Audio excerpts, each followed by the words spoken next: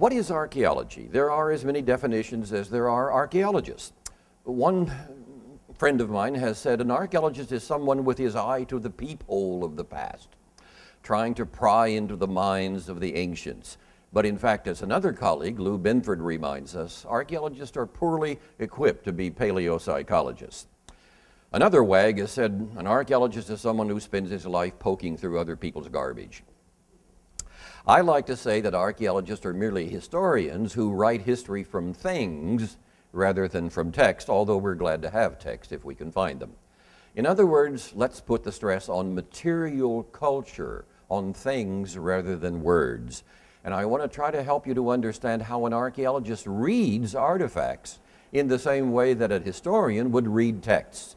If you know the language and syntax and vocabulary of things, then they speak to you with a very loud and clear voice.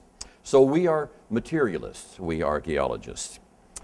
Now, biblical archaeology really isn't an American invention. It began perhaps as early as about 1838 when an American scholar, Edward Robinson, went to Palestine as the first modern explorer. He was, of course, a biblical scholar and taught at what is now Andover and Newton Seminary in Boston.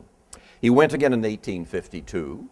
By the 1870s, the British and other Europeans were deeply involved in the recovery of the ancient Near East, and the first modern maps of the area were made, particularly by the Great Survey of Western Palestine under British auspices. The first real excavation was in 1898 at Tel El Hessi, a small site near the Gaza Strip, carried out by the legendary Sir William Flinders Petrie. I'm so old now that some people think I'm Petrie, but I'm really not. In any case, that was the beginning, and of course it was thought to be a biblical site, either Eglon or perhaps Lachish. In the golden years before the First World War, not only the Americans but others were involved in the first large-scale excavations. The British at Gezer, where I've spent more than 30 years re-excavating the site and where my students carry on today. The Americans excavated at Samaria, the capital of the Northern Kingdom, under George Andrew Reisner of Harvard. The Germans excavated at Jericho. These are all famous biblical sites.